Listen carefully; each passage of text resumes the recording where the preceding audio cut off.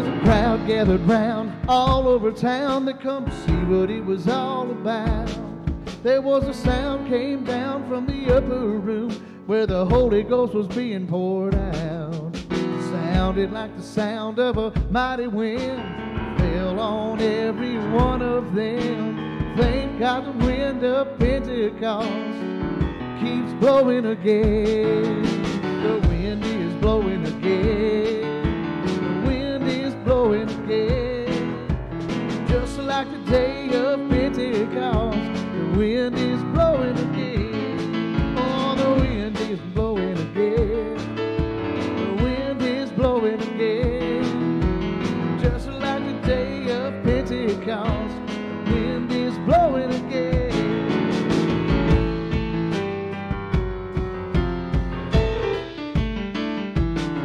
The wind of God is blowing through the world today, like the prophet Joel said it would do. For Peter said on the day of Pentecost, it's for you and your children too. Well, open up your heart, let the wind blow in. You'll never be the same again. Thank God the wind of Pentecost is blowing again.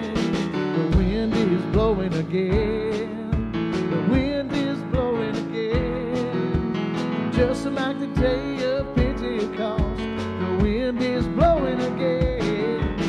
The wind is blowing again. The wind is blowing again. Just like the day of Pentecost, the wind is blowing again. Just like the day of Pentecost, the wind is blowing again.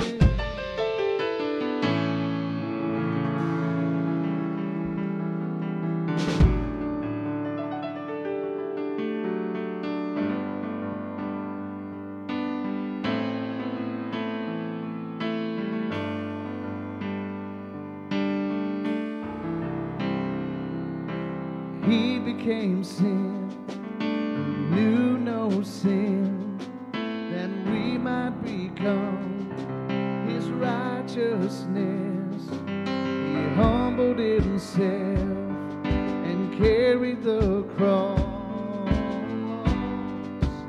Love so amazing, love so amazing.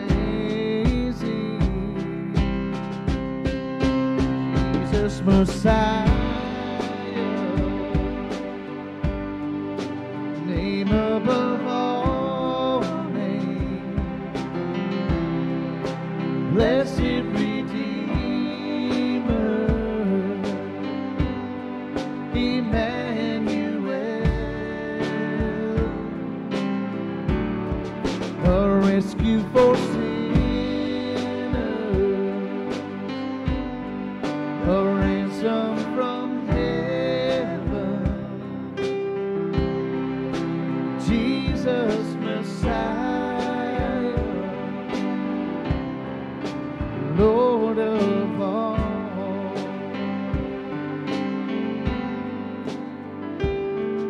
His body the bread, blood the wine, broken and poured out, all for love. The whole earth trembled and the veil was torn. Love so amazing, love so amazing. Jesus Messiah, name above all names, blessed Redeemer, Emmanuel, a rescue for sinners, a ransom from heaven, Jesus Messiah, Lord of all our hope, all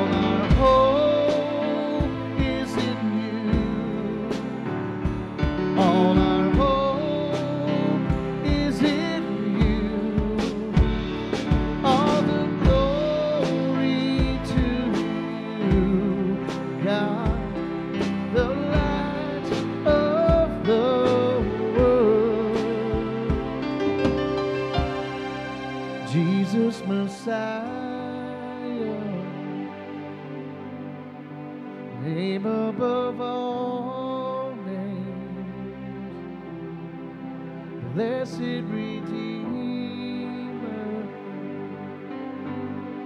Emmanuel, a rescue for sinners, a ransom for sinners, Jesus Messiah, Lord of all. Jesus Messiah, Lord of all.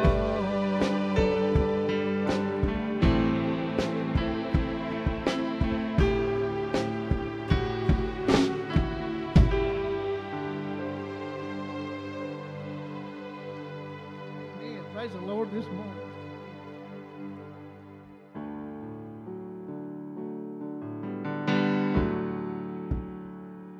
I love you, Lord, though your mercy never fails me. All my days I've been held in your hand. From the moment that I wake up until I lay my head, I will sing of the goodness of God. 'Cause all my life you have been faithful, and all my life you have been so, so good. With every breath that I am able, I will sing of the goodness of God.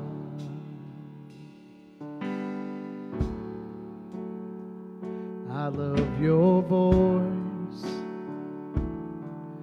You have led me through the fire and the darkest nights.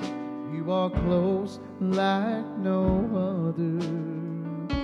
I've known you as a father, I've known you as a friend, and I've lived in the goodness of God. All my life you have been faithful, and all my life you have been so, so good. With every breath that I am able, I'm gonna sing of the goodness of God. Your goodness is running after me. Your goodness is running after me. With my life laid down, I surrender now. I give you everything. Your goodness is running after me. 'Cause all my life, and all my life, you have been faithful. Amen. And all my life, you have been so, so good. With every breath that I am able, I'm gonna sing of the goodness of God. I'm gonna sing of the goodness of God. Amen this morning. Amen. Praise the Lord. Praise the Lord for that Holy Spirit this morning that's with us right now. We're going to do one more song, and it's just for y'all to worship to, sing along if you know it. It's an older song, and we just want to keep welcoming in the Holy Spirit this morning. And this song comes straight from Philippians 4:13 says, I can do all things through Christ who gives me strength. But sometimes I wonder what He can do through me. His strength in no glory to show, no power of my own. In my weakness He's there to let me know. His strength is perfect when our strength is gone. He'll carry us when we can't carry on. Raised in His power, the weak become strong. His strength is perfect. His strength is perfect. Now we can only know the power that He holds till we truly see how deep our weakness goes. His strength in us begins where ours comes to an end. He hears our humble cry and proves again. His strength is perfect when our strength is gone. He'll carry us when we can't carry on. Raised in His power, the weak become strong. His strength is perfect. His strength is perfect.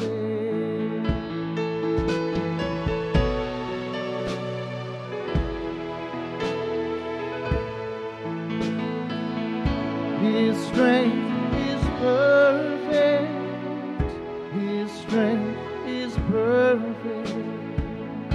His strength is perfect. His strength is perfect.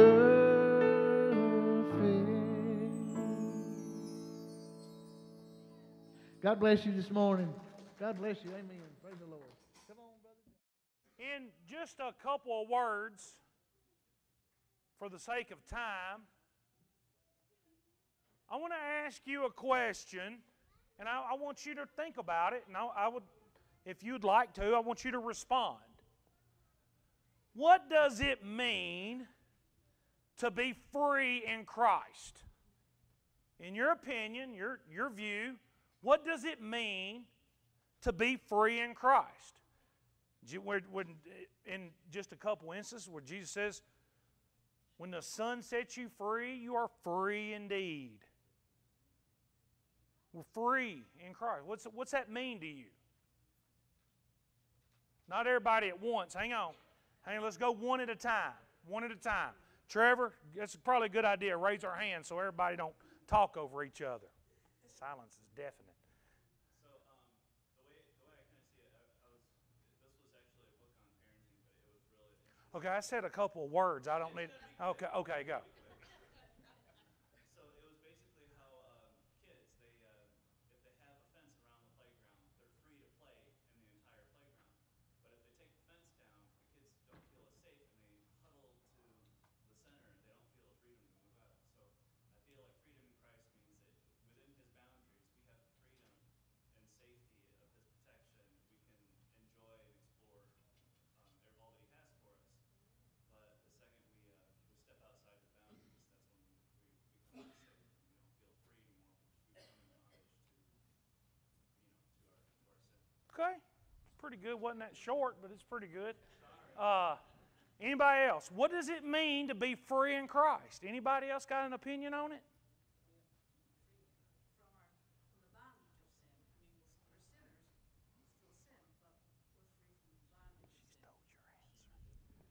Good job. That's good. What are we? So we're free from the bondage of sin, but what did He set us free from? Landon, what did He set us free from? Okay. What did He set us free from? Okay, true. I mean, none of these answers are wrong, but what did He ultimately set us free from? What was the schoolmaster that drove us to Christ?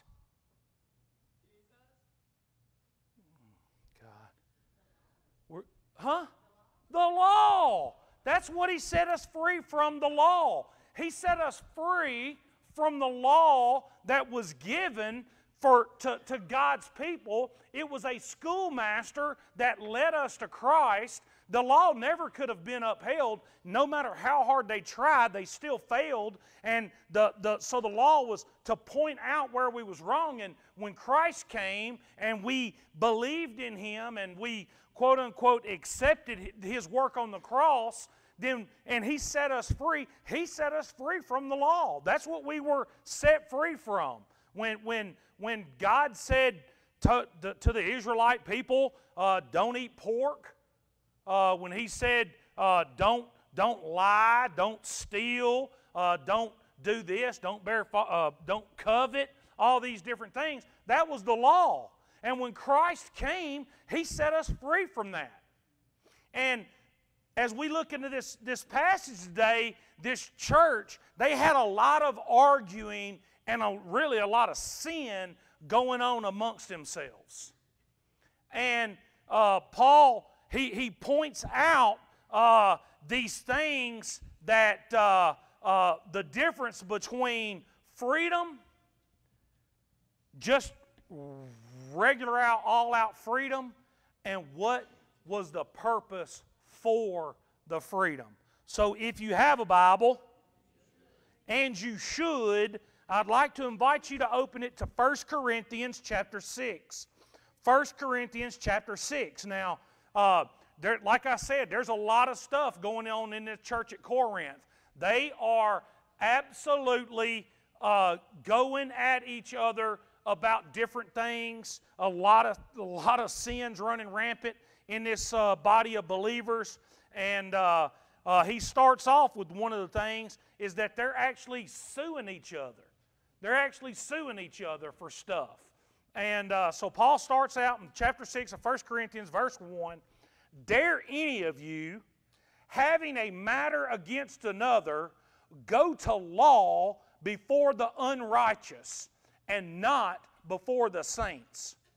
Do you not know that the saints will judge the world? And if the world will be judged by you, are you unworthy to judge the smallest matters? Do you not know that we shall judge angels? How much more things that pertain to this life?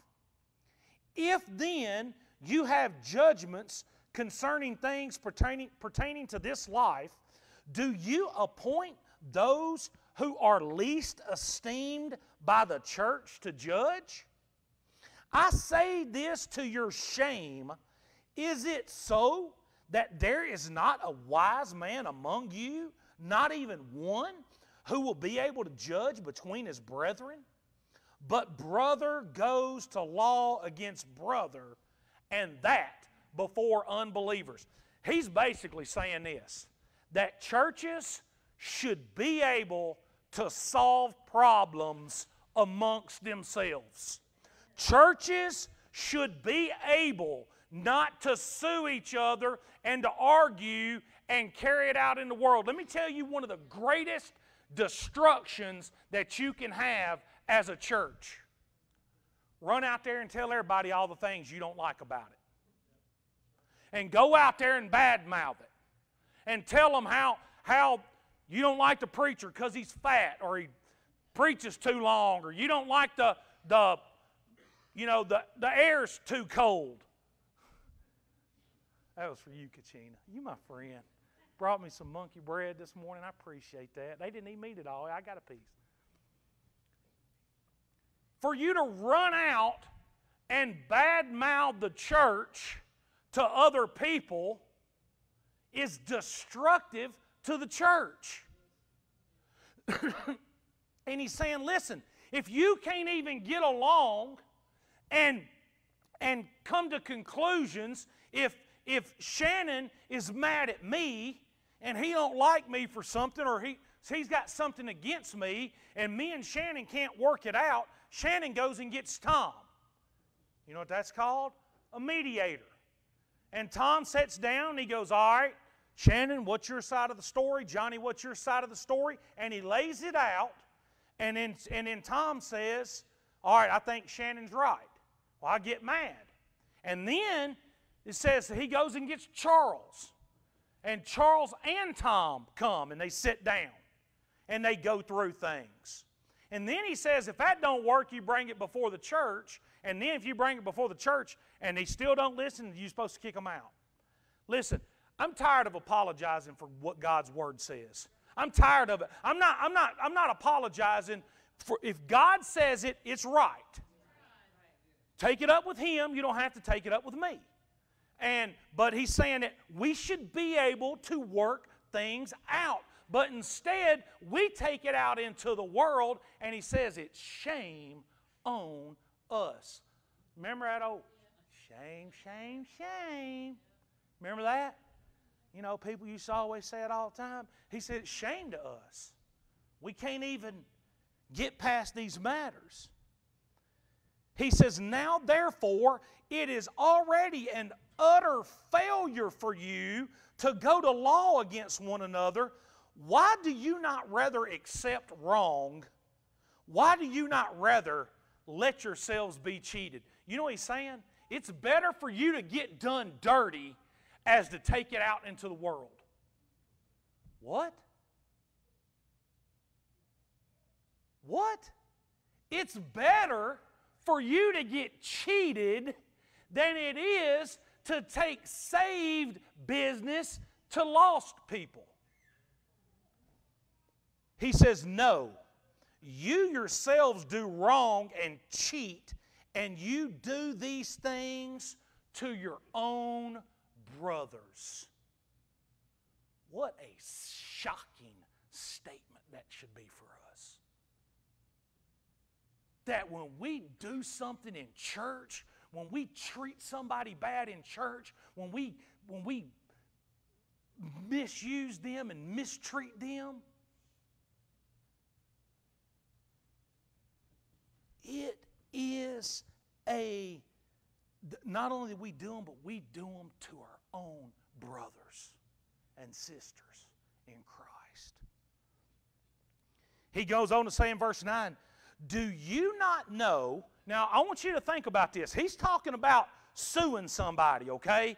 He's in the middle of a statement to these people that they're arguing and suing each other over stuff. If I go out in the parking lot and Miss Sherry backs over me, it's going to tear her car up, first of all. Miss Sherry backs over me, and I say, that's it, Sherry, I'm suing you. And I take her to court. That's what he's talking about. He's talking about this lawsuit that seems very minimal in the grand scheme of things. Then he goes on, he gets to a very serious part. He says, do you not know that the unrighteous will not inherit the kingdom of God? Do not be deceived. He says, do not be deceived. Don't be tricked. I want to ask a question in here, and I need everybody to pay utmost attention to this question because it's going to require you to raise your hand. Okay? Have you ever told a lie? Some people not wanting to raise their hand. It's okay, raise your hand. Have you ever told a lie? All right. If you didn't, you just told your first one.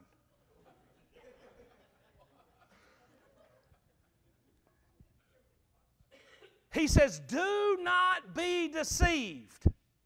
Neither fornicators, nor idolaters, nor adulterers, nor homosexuals, nor sodomites, nor thieves, nor covetous, nor drunkards, nor revilers, nor extortioners will inherit the kingdom of God.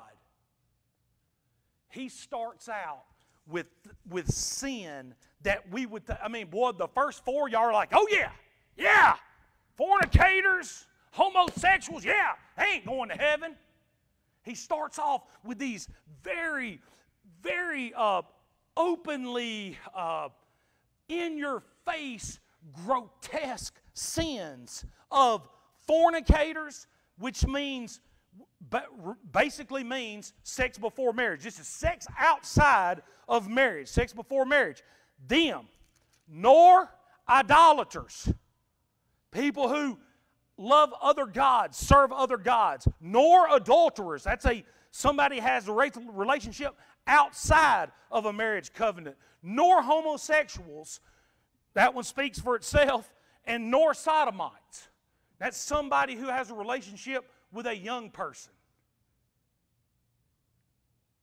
Most of us in here be like, I'm good with all them. I'm good with all them people not inheriting the kingdom of God. They terrible. Then he gets in, nor thieves. I asked, anybody ever told a lie? Anybody ever stole anything? Took $5 out of your mama's purse without asking? Took a piece of gum from somebody when they wasn't locked out of your best friend's locker at school? Have you ever stolen anything in your entire life? All right, that's back to the lie in the first one, so we throw that one in. I would go through these and ask, are you a adulterer? Are you a fornicator? Are you a homosexual? Are you a sodomite? But you've already admitted that you're a bunch of lying thieves. I don't know why to ask that.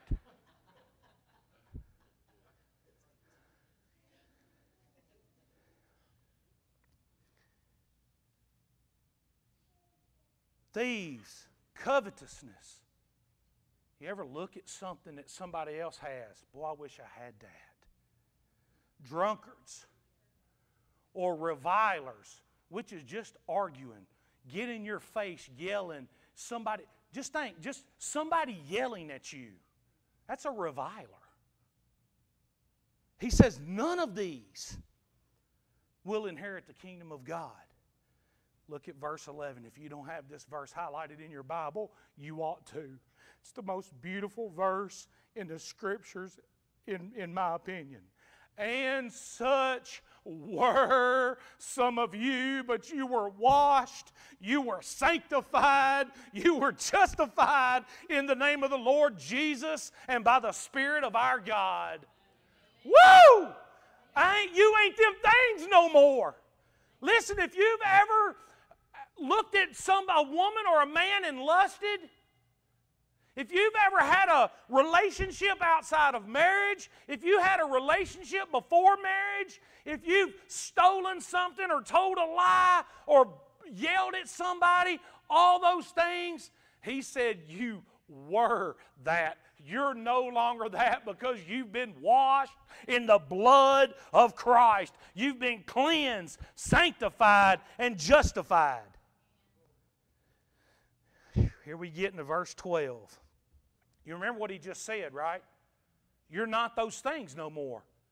You've been washed in the blood of Christ. Listen, in 12, all things are lawful for me.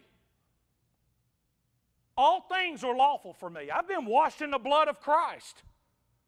There's nothing that can unsave me. People say all the time, but they ask, do you really believe in once saved, always saved? I believe if you're really saved, you're always saved. There's nothing I could do to earn His salvation. Ain't nothing I can do to lose it. He says, all things are lawful for me, but not all things are helpful. All things are lawful for me, but I will not be brought under the power of any. Now, I want you to know this quote, all things lawful for me, was probably going around the church at Corinth like wildfire. Oh, I'm saved. I'm born again. I can just go do what I want to do. If I want to go cheat, I want to go be with this woman or this man, or I want to do this or I want to do that, all things are lawful for me. Paul said, yeah, all things are lawful for you, but not all things are helpful. All things are lawful for you, but some of them is going to be addicting, and they're going to have power over your life. He says, I will not be brought under the power of any. Food's for the stomach and stomach for the food, because they were saying the same thing about trying to keep this worded down a little bit. I know there's some younger people. Because they were saying the same thing, that the body was made for intimacy, and intimacy was made for the body. Did I do that okay? I said that, word that right.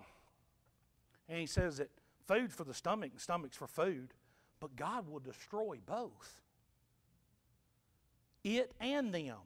Now the body is not for sexual immorality, but for the Lord, and the Lord for the body. And God both raised up the Lord and will also raise us up by His power. Do you not know that your bodies are members of Christ? Shall I then take the members of Christ and make them members of a harlot? Certainly not. He gets back this same phrase that he used in Romans 1, 2, 3, 4, 5. Certainly not. Ume. He kept saying it over and over again. Shall we continue in sin? Ume. Certainly not. No way, no how. And he goes on to say, or do you not know that he who is joined to a harlot is one body with her? For the two, he says, shall become one flesh. But he who is joined to the Lord is one spirit with Him. Flee, run from. Listen, people, to what I'm telling you. Run from sexual immorality. Every sin that a man does is outside the body, but he who commits sexual immorality sins against his own body.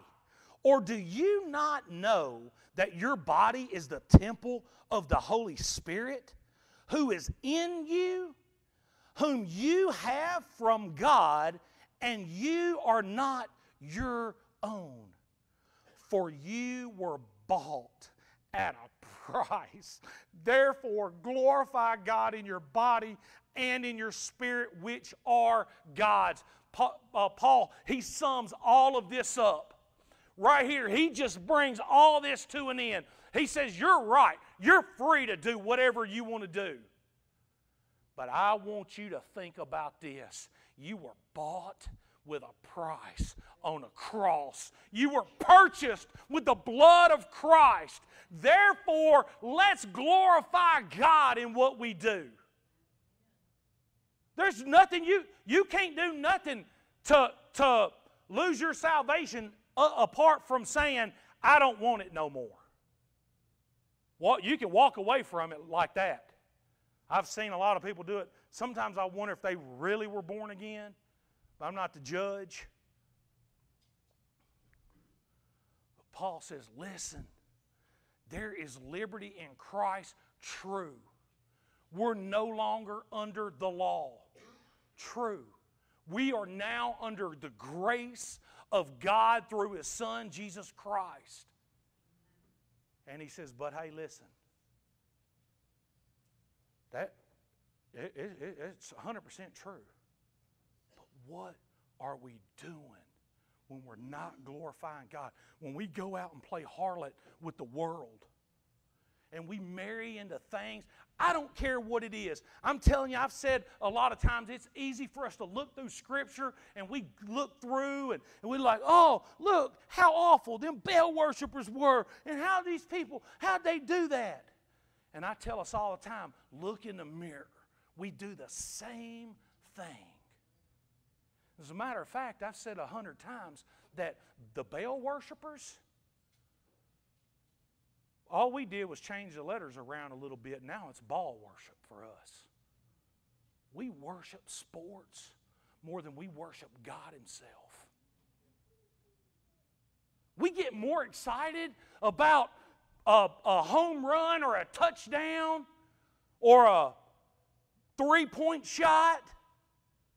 I've seen some of y'all at the ball games.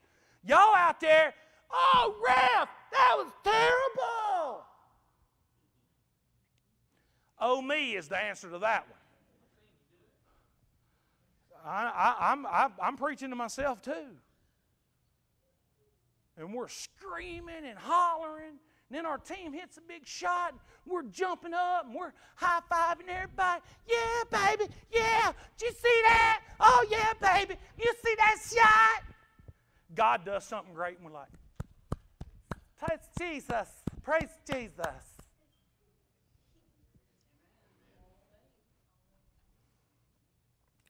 I see y'all's Facebook videos. I see y'all's posts. Heck, a lot of times some of our Facebook posts, we're more concerned that a turtle was crossing the road and might get ran over by a car, or a dog is lost and we're trying to get them found, than we are about lost souls. Somebody better say amen to me. Paul says, listen, we bring glory to God when we not just know Him, but live for Him. Serve Him in a way, listen, flip over with me to 1 Corinthians chapter 10, just a couple little verses on over, little chapters. I'm going to start in verse 23 and I'm going to read through and I'm going to show you the importance of understanding of things being lawful to you. And you think, man, he must have really been on this because he's done said it now up to chapter 10 about 5 times. Chapter 10, verse 23. All things are lawful for me, but not all things are helpful. All things are lawful for me, but not all things edify. Let no one seek his own, but each one the other's well-being. Honestly, guys, I want you to sit right where you're at for just a second. And I want you to ask yourself, the decisions that I make and the things that I do, am I more concerned with myself or someone else? I'll just give that in a second to soak in. The decisions that I make and the things that I do, are they geared more toward pleasing yourself or someone else? I think if we were honest with ourselves, we would all say that most decisions that we make every day is about me. Paul says, gosh, all things are lawful, but they're not helpful. All things are lawful, but they don't edify. Let no one seek his own, but each one the other's well-being. Eat whatever is sold in the meat market, asking no questions for conscience sake. For the earth is the Lord's and all its fullness. If any of those who do not believe invite you to dinner and you desire to go, eat whatever is set before you, unless it's pimento cheese. They left that part out. It says you don't have to eat pimento cheese, but does anybody else say that in their Bible? I got the JWV, Johnny West version. Boo! He says, eat whatever is set before you, asking no questions for conscience sake. But if anyone says to you, this was offered to idols, do not eat it for the sake of the one who told you and for conscience sake. For the earth is the Lord's and all its fullness.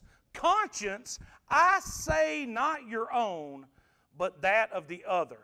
For why is my liberty judged by another man's conscience? But if I partake with thanks, why am I evil spoken of for the food over which I give thanks? Therefore, whether you eat or drink or whatever you do, do all to the glory of God. Give no offense either to the Jews or to the Greeks or to the church of God. I'm going to stop right there for just a second and just let you know all of what Paul is saying in a nutshell. He's saying, listen, if you eat meat, eat meat. If you don't, don't. I saw a funny thing on Facebook the other day. There was a girl and she had a big steak in front of her and had a piece of it cut off. And in the caption it said, I caught this animal, or hey vegans, I caught this animal eating your grass. I took care of him, you're welcome. As she was taking a big bite of steak. And it's funny, you know, I mean, listen, but I don't care if you're a vegan or not. I don't care if you like meat or you don't. None of that stuff matters to me. None of it. It don't make a hill of beans. If somebody likes meat, let them eat meat. If they don't like meat, let them eat rabbit food. Carrots and celery and broccoli and lettuce and kale and all the other nasty stuff in the world. That's even another one. He's saying, listen, I have the liberty to do what I want. But if me eating a steak offends Shannon, who only wants to eat salads with raspberry vinaigrette dressing, when I'm with Shannon, maybe I shouldn't eat a steak that day. That's what he's saying. He's saying, guys, listen. In another passage, if you cause your brother to stumble, you've messed up. He said, Paul said, he says, to the Jews, I'm a Jew. To the Gentiles, I'm a Gentile. To the Republicans, I'm a Republican. To the Democrats, I'm a Republican. I'm a Democrat. He's saying, if you will be things to all people, the final verse is coming. He says, if you will do this, the reason that I do this, yes, I have liberty to eat steak and bacon and sausage and country ham and pork chops and hamburgers. Hey, I can even eat a hamburger with bacon on it. I'm hungry.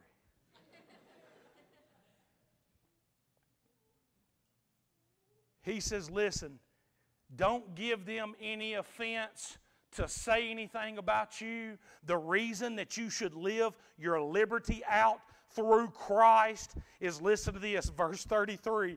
Just as I also please all men in all things, not seeking my own profit, but the profit of many, that they may be saved.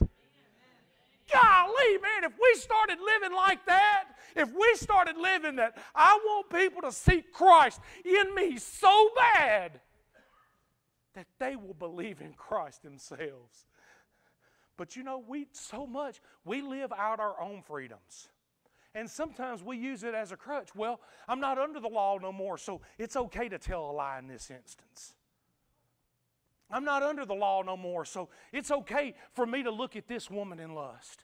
I'm not under the law no more, so it's okay for me to jump on this website and surf through. I'm not under the law no more, so it's okay for me to have premarital sex. I'm not under the law no more, so it's okay if I get in somebody's face and yell at them. And I'm a reviler against them. No, Paul says, listen, I will not do those things because I will not come under the power of anything. Instead, I will live my life for Christ so that others will come to know Him. Shh. Boy, we start living like that, we'll flip this world upside down. So I ask you today, where's your freedom in Christ? Do you care more about your brother? Or do you care more about yourself? Do you care more about your way? Do you care more about your feelings?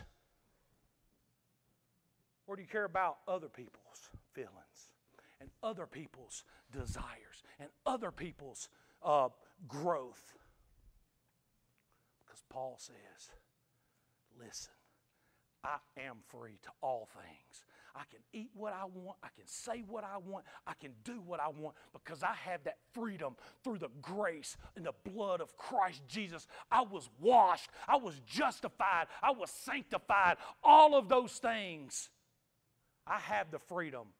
But if they are not helpful, if they do not edify, and if they have power to take control over you, you better not do them. Not because you'll lose your salvation, but because you'll turn other people away from the salvation that Christ offers. You know why people don't want to come to church today? Because they see how we live. I mean, somebody up at the marina and they're like, well, I mean, I ain't no different Mark Jones. He just cussed somebody out for spilling a beer on his boat. That didn't really happen. I was just making something up. You know, why do I want to come to church? Stanley Claywell, he speeds, throws gravel up my yard when he's delivering my mail. He's not even putting it in a box. He's just throwing it out getting wet. Why do I want to come to church? I know Ann Gregory goes to church, and she's my boss at work, and she treats me like a dog. She really don't. Kids, this is all made up stuff, okay? None of this is serious. Stanley really don't throw mail out on the ground. Why do I want to go to church? I went down to D.T. McCall's and Jason ripped me off on a piece of furniture. That's why people don't want to come to church, because they see how we act and how we treat other people. And they're like, why do I want to go to church? I want no part of that. Sometimes makes me want to walk out.